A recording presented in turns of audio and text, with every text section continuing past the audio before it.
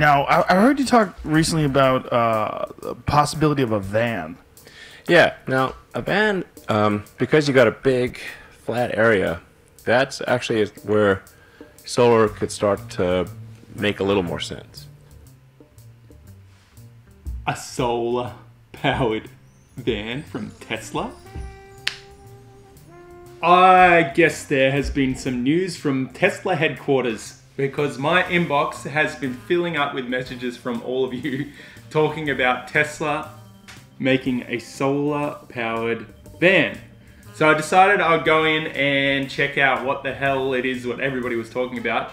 And I looked up the podcast that Joe Rogan produced with Elon Musk. I think it was last week or the week before. And where they talk about this solar-powered van. So this is my chance to react to everything that they're saying.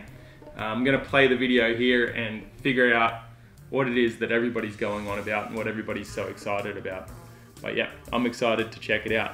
For a possibility that these things are going to be solar powered, is that someday, is this solar technology going to get to a point where it's kind of a surface area issue? So I mean, I think we could possibly put the cover of the truck bed, put some solar cells in that. So if you just leave it. All right, so he's talking about the Tesla truck, the Cybertruck, and the potential for that to be solar powered. And right now, Elon Musk has literally just said flat out to Joe, there's no way that it can be solar powered. And he's probably right. It's pretty impossible, probably going to be pretty impossible to find the right amount of surface area, which was also the first thing that Elon said. It's all about surface area. You can cover the truck bed in solar panels, but it's never going to be enough. So I'm going to keep going. So if you just leave it out in the sun, probably recharges a few miles a day type of thing. Oh, it would only be a few miles. Yeah. But what about one day? Is it possible that technology could evolve to the point where they could extract more? No? Really? No, it's so there's about 1 kilowatt per square meter of solar energy, and then you're going to get, probably 25% efficiency, so you got 200 watts per square meter. Yeah, Elon's a smart guy. He knows exactly what he's talking about. A lot of people wonder about solar technology and how far it's going to go, or how far it's come. It's come a long way. I think when I was growing up, the first sort of solar panels that we saw on the market were like around 8% efficiency. Don't quote me. I don't know. I didn't know that much. I wasn't that interested in solar panels when I was a little kid. But nowadays, yeah, Elon's right. There's the best on the market, the best on the consumer market are around 25%. They usually range from about 20 to 25%. Some of the cheaper panels are around 18%, and some of the really older sort of even cheaper panels are around 15%. So the efficiency of solar is just not really capable of providing electric vehicles with enough energy to run them. There is a but. There is always a but. Obviously, I'm driving a solar-powered van, and there is a way to do it. So I'm just going to keep watching, and I'll keep reacting to things as they come up. Because, yeah, I think that's how this video needs to go. Square meter. And then that's assuming that you're normal to the sun. So, like you're, at right angles, basically, like, are you facing the sun or not? So, when you add all those things up, you say, how many square meters can you really get? Yeah, so basically he just talked about how even if you have the solar panels on the car, they're generally not facing directly at the sun. They're usually pretty flat, and you lose a lot of efficiency by just having flat solar panels. You need to tilt them towards the sun so that the sun's rays can excite the particles in the panels more voraciously, I guess. So the more tilted towards the sun, the better it is. So he's saying even if we covered the back of a Cybertruck in solar panels, it's not going to be faced at the sun because the slight angle of the rear of the Cybertruck isn't enough. So he did say, yeah, you could create something like that, but anyway, gonna keep reacting. And then how many watt hours per mile? So it is basically, if you could do 10 miles a day, you'd be lucky. Really? Yeah. And that's not going to change? No. Wow. That sucks. I love it how when people find out how almost impossible it is, and they hear it from someone who they believe, how their reaction is always like, damn, I mean, that's what I was banking on, solar-powered vehicles saving the world. So Joe has just been told the hard truth that it's probably not going to be possible. I mean, that's harsh too. Is it not going to be possible? Who knows? Like, we didn't know. I've got my cell phone here. This is a perfect example. This thing and this computer here used to be the size of this whole room, and now I carry this around in my pocket. It's a supercomputer in my pocket. Does amazing things, and it's wafer thin. Like, it's you could forget it. You can lose it. You can throw it around. I mean, is it possible one day? Well, we say no now. Who knows what we're going to find and what we're going to achieve. With the current technology, no, it's not. It's not possible to have a significant amount of miles or range practically on a normal shaped or normal sized vehicle. It'd be cool if it just ran. I mean, is it possible to make a car entirely of solar panels? Like the entire surface of it, solar panels? Like in a place like LA or somewhere where it's never cloudy? And drive around in that thing? No, you're going to burn off energy faster than you can drive. Like, if you don't drive it that often, that's a different story. I like to call Elon out on this one. He's obviously not aware of a couple of projects that exist. There's one called Aptera Motors. They're a US-based company. They're currently working on a prototype of a vehicle that is going to be able to operate completely off of solar energy. And there's another company in Europe, in Germany or Switzerland, I think it is, called Sono Motors, S-O-N-O Motors, and they are currently working on a consumer hatchback, or a consumer, I guess, just a normal sized vehicle that's completely made out of solar panels that can also run off of solar energy. Now, the thing about those specific, I'm not going to get into too much details, but they're very specifically designed. They're super lightweight. They're not like a normal vehicle. They're certainly not the size of a Cybertruck, and they're certainly not the shape and size of my camper van. They are completely designed from the ground up to be solar powered. Just like the vehicles that they use in the race in Australia, the one that they drive across the outback of Australia, they have a 24-hour race or whatever it is, to see who can make it across the Nullarbor using only solar power. Those vehicles are super lightweight. I think they're less than 200 kilograms, and that's the reason why they're able to operate off of solar energy. So Elon, not completely true. He just said a flat no. I don't like flat no's. It's not true. You can drive a solar powered vehicle. You can do it. It's just obviously not in the way that Joe is asking the question. Joe's sort of talking more about someone specifically just getting a normal vehicle and making that solar powered. But yeah, it's not going to function the same way as a normal vehicle, and definitely the way that we think about driving vehicles would have to change if we are going to be solar powering our vehicles. Anyway, going to continue reacting. The only option is to have a solar paneled home and extract the power that way and charge your solar car. panel room house got a lot of area. Yeah. So, now you could possibly have like some, solar thing that unfurls, that has a lot more surface area. So when you park it at work or something like that, it can unfurl. Yeah. But it just needs area. Right. Like, so like I said, think about like maybe 200 watts a square meter. Yada, yada, yada. Yeah. So basically they talk about having rooftop solar at home and using the energy from that to charge your vehicle. Currently, that's the best way to do it. If you have a Nissan Leaf or a Tesla Model 3 or S or whatever, get solar on your house. Storage if you have to, get some batteries. The best thing is if you can use the batteries of the vehicle to store energy, that's even better, because then you can use the excess energy later at your house or during blackouts or whatever to use that energy. So rooftop solar is currently the best way to do it. So if you're thinking about making a solar powered vehicle, I wouldn't say don't do that, but I would say if you want it for practical reasons, go with rooftop solar. It's gonna make it way easier.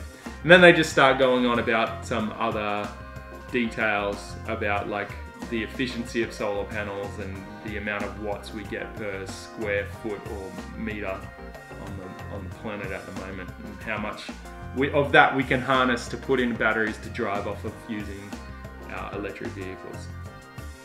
Now, I heard you talk recently about the possibility of a van, like Sprinter van style. Yeah. Now, a van, because you got a big flat area, that's actually where solar could start to make a little more sense. You know, because you could have a lot of area. So for the roof. Yeah. Yeah. Well, I mean, I'm celebrating. It's funny. I wish he had a picture of my van. I wish I could just like throw a picture in his face right now and be like, "You mean like this one, Elon? You mean like this van, the one with the solar panels that open up?"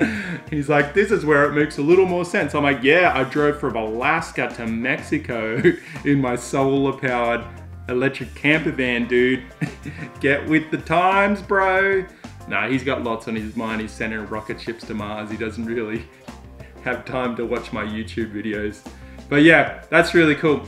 I like that when Joe asked him, he said, "Oh, I heard there's news of a van coming along." And Elon's first thing was like, "Well, now that's where solar makes sense." So I like thinking that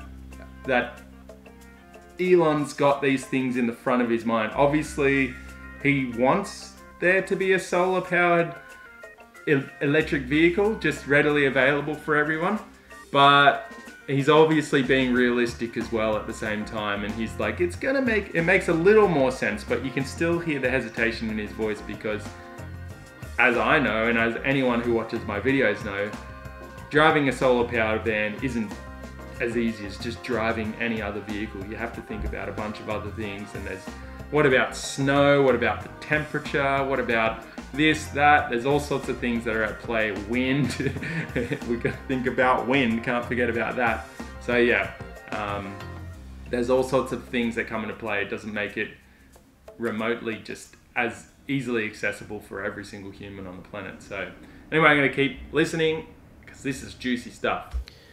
And I think you also have like maybe a roof where, you know, it's solar, and then when it's stationary, like maybe awnings. It goes out and provides shade and maybe triples your area or something like that. Now, if you go like, okay, now triple the area and you've got a big flat surface, now you could start having charging enough that you can start getting like 30 miles a day. Like, you mean like my van? He literally just described my van. Triple your surface area. Plus, you can fold a tail out, bro. That's another thing you can do. Well, in the old version of my van, we used to take solar panels and attach it to the side of the van. One thing he hasn't spoken about yet is tracking.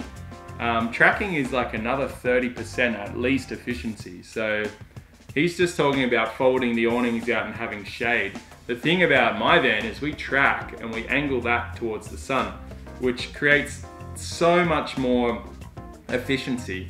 It ups the intake of solar and it allows us to make certain amounts more energy. For example, on my van, when we were camping at Smith River, I think the maximum we got in one day was 80 miles. I think that's the maximum. Yeah, it was a lot. We got a bunch of energy in that one day. That's because we were up at like sunrise. We set the panels in place and we followed the sun all day. And then in the afternoon we folded it down and we tracked the sun down in the evening. And we were just on it all day, just slightly tweaking it. So it did take a lot of effort. It wasn't just like pull the panels out and got 80 miles. I think that's what he's talking about with his 30-mile figure here. He says it's gonna get you about 30 miles. Yeah, if you pull it out to the side like that and it's just flat and it's just shade and all of that sort of stuff, certainly. I mean, those figures are kind of spot on actually. I think like when I was doing that in northern USA, when I didn't have the northern mainland USA, when I didn't have the tracking feature, it was broken. I used to just pull the panels out like that, and I think, yeah, I was traveling on average about 30 miles a day with that, or charging 30 miles a day with that kind of intake. So he's on it. This Elon guy's got something going on. Like, he knows what he's talking about. Kind of thing. Well, that's interesting because there's a lot of people that use those for camping. They use to, like my friend Tom Green. You know Tom Green? I think so. Yeah. Used to be on MTV and actor and comedian. He's traveling across the country right now in one of those vans, like style van. I think he got a Dodge Ram version, but Sprinter van style. Yeah. And if you had something like that, and he has an awning that extends, and he's got a bunch of camping, and he does a podcast out of it. If you had something like that, it seems I think that would be great, you know. Like, you could have like a van that just, you know, even if the apocalypse came around, you can still drive. Yeah. Yeah. That'd be and cool. maybe you can even have some sort of an external tent that you could set up that's just a solar tent. Yeah. That could juice you up during the day or something along those lines. That's so interesting, yeah. Well, I guess that's it. They start talking about some other stuff there. He talks about his friend Tom Green. Everybody knows Tom Green. I don't know if everybody gets that reference, but Tom Green is a funny guy. But he has his own podcast, and he lives in a Sprinter van, in a gas-powered Sprinter van. And Joe starts talking about having like a solar-powered tent, and Elon kind of doesn't want to say no again. But yeah, I mean, that would be kind of annoying, stopping and having to set up a solar tent every time that you stop. But it's kind of like what I used to do, is pull everything out manually and set it up. Took about half an hour to do, if you could do that again. There's a couple in France, EV World Tour. They have a solar trailer that they drag behind their T4 or T5 Synchro 4-wheel drive Volkswagen. And that, they pull it out too. It's kind of like a solar trailer. And that's how they do it. So yeah, Joe's not far off the mark there with that, but Elon's sort of thinking, well, I guess that's a lot of effort.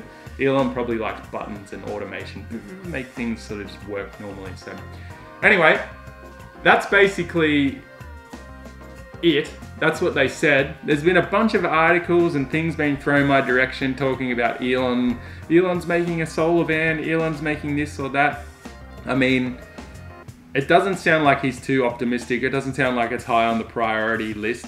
He's already late for delivering a bunch of things, and there's been a few issues with Tesla vehicles lately in the news, being recalled and all of that sort of stuff. I think Model S, some certain Model S or something like that has been recalled. So I think Elon's pretty busy at the moment. I don't think he's going to be creating a solar powered van anytime soon.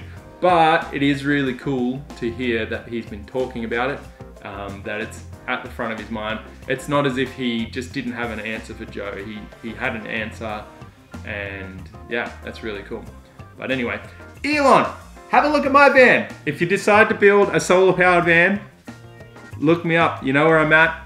Make sure you hit me up. I'll come and help you build it. And I promise I will take it for the longest test drive out of any of the Tesla vehicles that have ever been test driven before. But when that day comes, I'm sure everybody here will know about it. All right, that's my reaction to this solar van news. Hope you all are having a good day. If you like this content, there's loads more adventurous, great content traveling in solar powered vans. Make sure you like, subscribe, and check out that other content. And don't forget to hit that notifications button so that you don't miss out on any of the new videos. I'll see you all next time. Love you all. Bye.